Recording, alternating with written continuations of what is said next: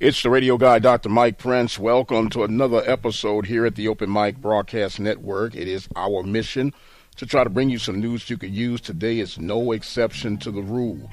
Follow me on Twitter X at the Mike Prince Show. Subscribe to the YouTube channel at the Open Mic Broadcast Network. And visit our website at obnradio.com.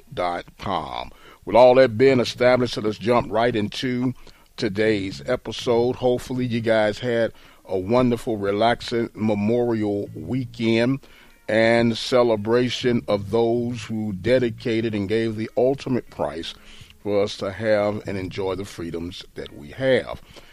And with all that, we want to give a congratulations also to the Grambling State Tigers. They were victorious over the Jackson State Tigers in the Southwestern Athletic Conference Baseball Championship game on Sunday. And they pulled off the 6-5 win, and they will move to the regionals, which will be hosted in their bracket by the Texas A&M Aggies from College Station. They'll be paired up with University of Louisiana Lafayette and the University of Texas. So it should be a very, very, let's say, familiar battles between Texas and Louisiana. And I guess when you look at this thing with hindsight 2020, thank goodness for Grambling State representing the West, right? Because it appears that the East had dominance in baseball and softball in this year's events for baseball and softball tournament play. However, the Grambling State Tigers, number 2 out of the West, able to withstand the Eastern barrage to uphoist the Southwestern Athletic Baseball Championship. But as we further look deeper into the philosophies, let's say, of the East and the West, could it be that the East is slightly advanced, or is it just been the luck of the draw? We'll find out and try to dig a little bit deeper into that. But when you look at the East versus the West heavy bats, the East a bit more pitching, some better defensive play, but to none the more, the Grambling State Tigers had all it took to represent the Southwestern Athletic Conference, and we're going to wish them well along the way.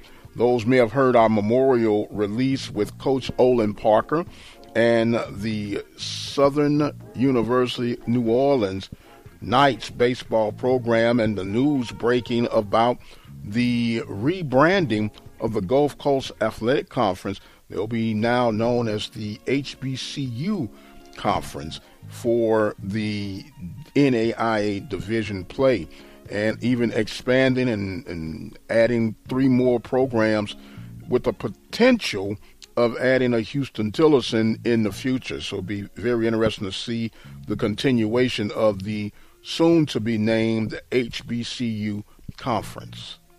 And I'm sure that by now, those who remotely keep up with the NCAA are well aware of the latest, let's say, demands, because that's basically what it is, that's going to be happening. And we're going to dig into this a little bit deeper later on throughout the course of the week, but I just want to give you a summary how I'm interpreting what's going on how they're going to do this split with this back pay and everything, with the lower tier programs paying 60% of this out of control budget.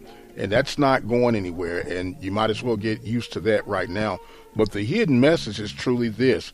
While we can cry wolf and say, hey, this is not fair to the smaller guys, shots have been fired, and you can take heed to it if you want. And the message is basically this. You're going to pay to play, or you're going to have to relocate.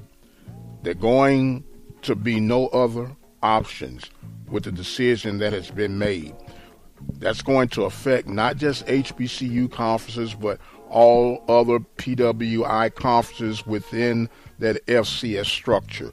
And the message that's being relayed, if you cannot afford to stay at the deep end of the pool, there are plenty of opportunities on the D2, D3 levels for you to continue to participate.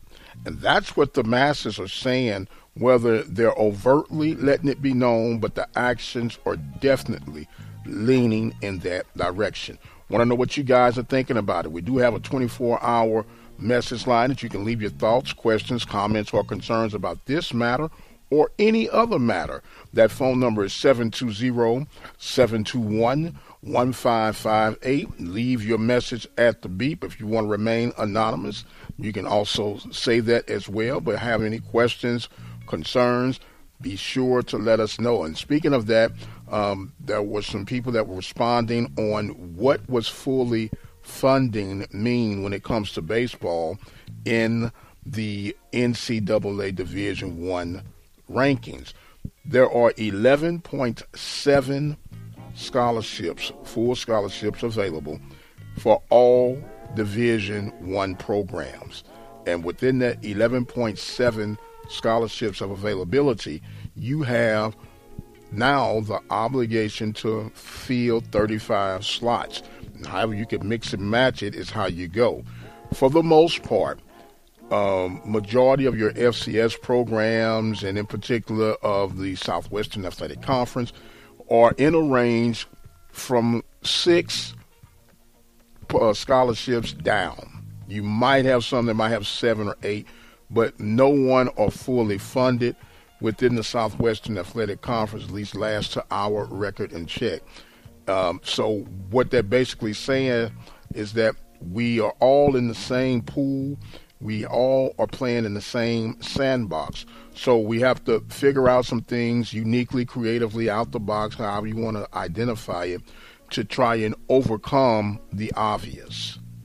An example of how this latest ruling is going to be, what's going to happen now, they could actually say, okay, we're not going to bind you guys to the 11.7 scholarships that are available. What we're going to do is give you, let's say, like a salary cap of X amount of dollar. And that X amount of dollar can be finagled and switched around to get whatever assortment of players that can spread out your 35-man roster.